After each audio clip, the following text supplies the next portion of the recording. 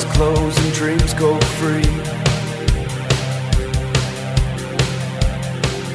Got an angel next to me.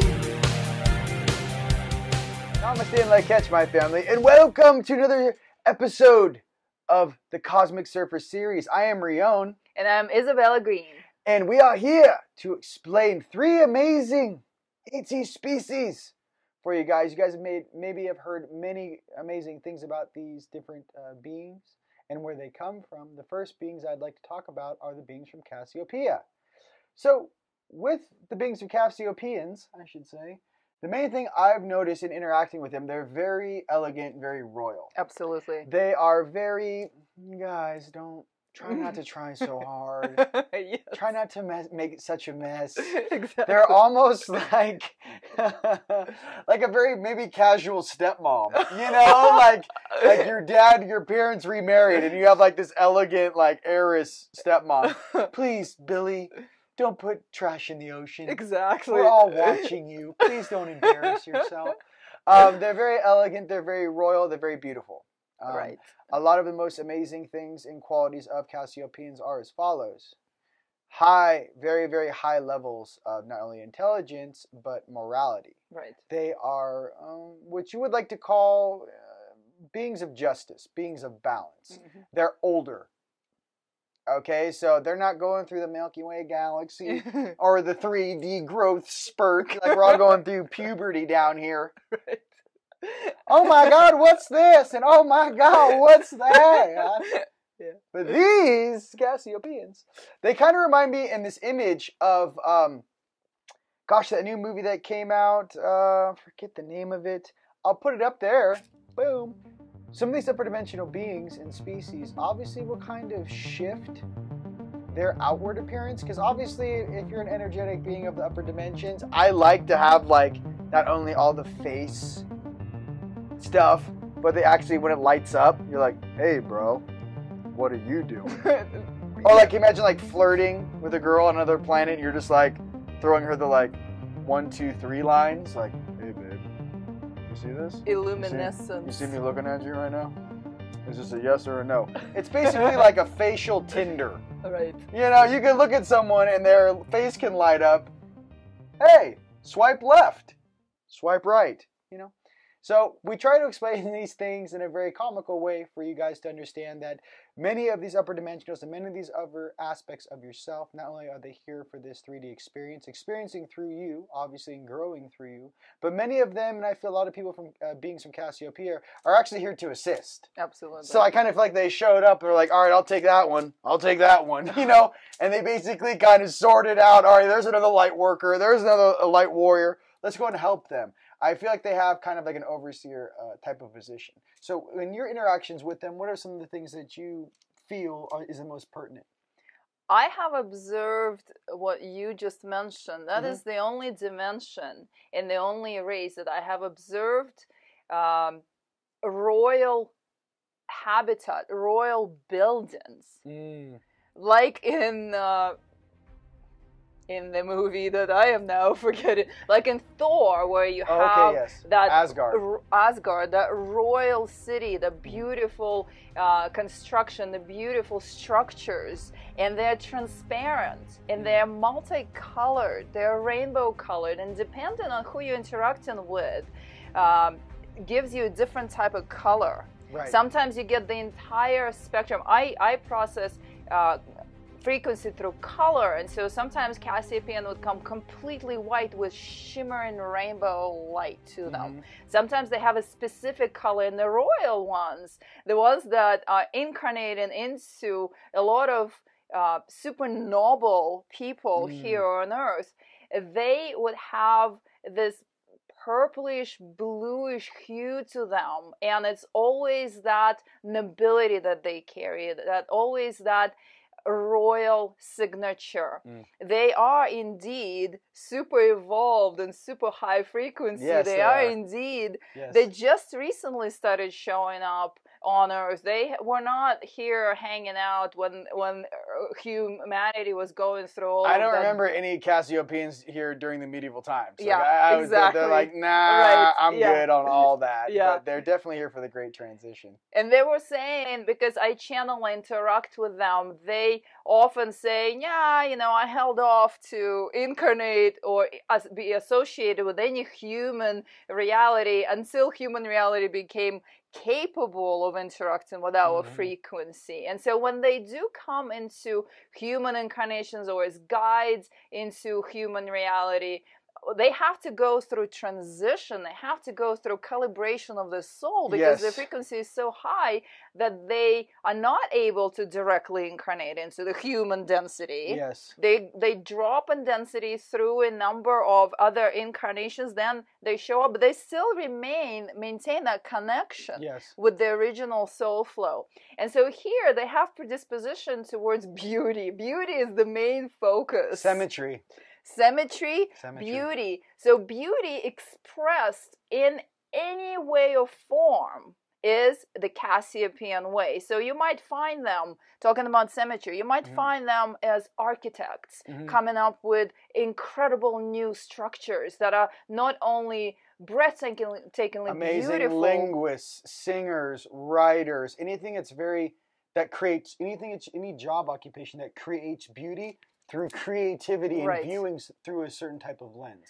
And they explained to me that human heart, no matter how broken, how harsh, how unawoken they are, the humans still have the ability to experience beauty. Yes. The beauty is the universal language that moves every person regardless of who they are, where they're at, and it elevates frequency. And so the Cassiopeans come in to elevate frequency through beauty. And like I started saying, this could be through architecture. This could be through artistic expression. This could be through the person being super artistic themselves. Yes. Even through food. And recently I had a channeling with them where they mentioned that even when food, and you would think, oh, food is so 3D, right? But there's some pretty amazing executive chefs out there and some sous chefs that make some pretty magical, delicious meals out there. Very much so. Right, and so they said that when the humans see beauty, and we're talking about more... Or if you work at Subway. Sandwich artiste. Right. We're talking about more down-to-earth level here, right? The down-to-earth normal human being would see something that is phenomenally beautiful, and then they can eat it. That actually gets even easier than just the regular expressions of beauty. So artists, designers, architects, even some real estate agents that know how to match the building with the function in the highest possible capacity. So this is what I have observed so far. This is what they're dropping on me right now as far as relationships. Check this out. Have you guys ever been younger? Maybe in a bar or a club, and you're talking to somebody, and it could be whatever age that is, but there's something inside of you that goes, not him, or not her. Could be a Casseopian on your stream that has a little of that royal elegance, like, yeah, I don't think you should take that home. So back to the deal about it is, truly some of these beings are here to oversee, but you can feel some of their mannerisms come through you in your normal day-to-day. Like, where does that come from? Well, you could have a very high royal Casseopian version, female or male, viewing through you going, honey, I can see your timeline. That's not going to assist you in your evolution. That might have you pull off the freeway and turn onto a side street for about 6 years of hard pain. Some coyote ugly, and later you'll realize I was right there at the junction point when you met that person.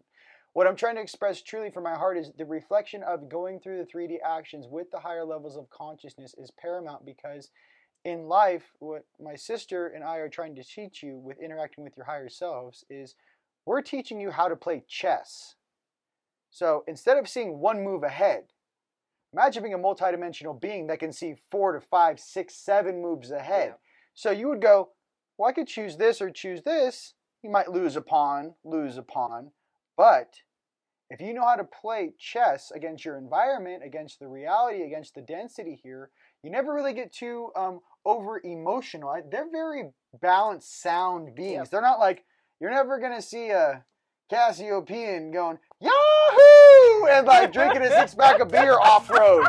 Like there's plenty of other races that do that, and we'll get into that species, but they're not like, yeah, boy, hit the nitrous, woo! Don't listen to these people, Ricky. You're a winner. You got the gift. Always remember, if you ain't first, you're last.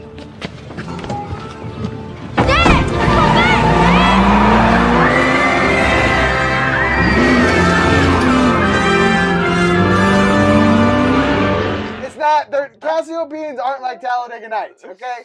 We'll get to those species as Nordics out there, but what I'm getting to is some of that elegance and some of that grace comes from them, and we're very blessed to have them assisting us in this Ascension program. Was there anything else you'd like to share, sister? Yes, I have observed that they are always connected to the ones who are incarnated into Earth, but they always express that they've waited for a while until that person evolved through the Yahoo or whatever they evolved through the incarnational pitfalls. I personally like the Yahoo! I mean, I do. I like to ride horses. I'm like a space cowboy. I got the hat. I do things, okay? So they express the joy of reconnecting that stream. They often say, we're so grateful that you are now ready to reconnect with your original... I'm getting a visual of like a tango. They're more like yes. in a ballroom, Yeah. and you're like locked eyes with your partner, and the music hits like tango, like Cassiopean, like dun, dun, dun, like they're in it with like the higher level, like enjoying partying. But it's like sophistication. Exactly. There's a level of sophistication. Sophistication is the word. And they also, I've observed, incarnate with other species that serve them in Cassiopean realm. Cassiopean realm as royalty are served by other species that serve as advisors and also as protectors. Yes. And so very often you would see Cassiopean incarnate into this density with like a couple of Lyrans, for example, that are serving them at that space in their royal castle, and all of a sudden you will have a woman with 2 cats that are following her everywhere. As far as a hierarchy function on the left-hand side, obviously on the Earth Alliance love side, what dimension do you think Cassiopeans are most likely call home or the most comfortable with interacting with? I would say, which home, dimension would you call home? I would say above 13 for sure, but I really am not exactly sure. What I know for sure is that they are the highest frequency currently available for the ones incarnated on Earth to interact with.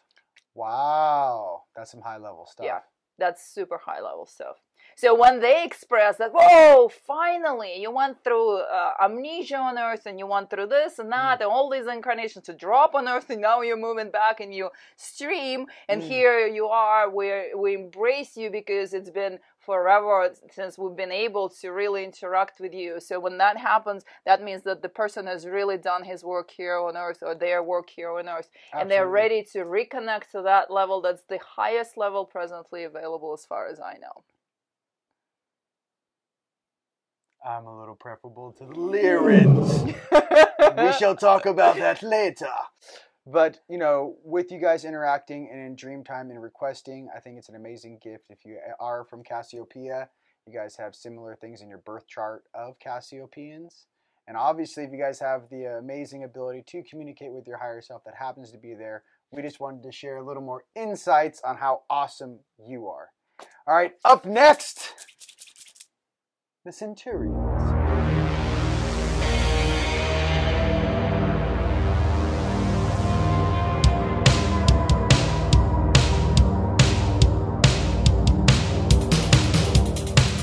Eyes closed and dreams go free.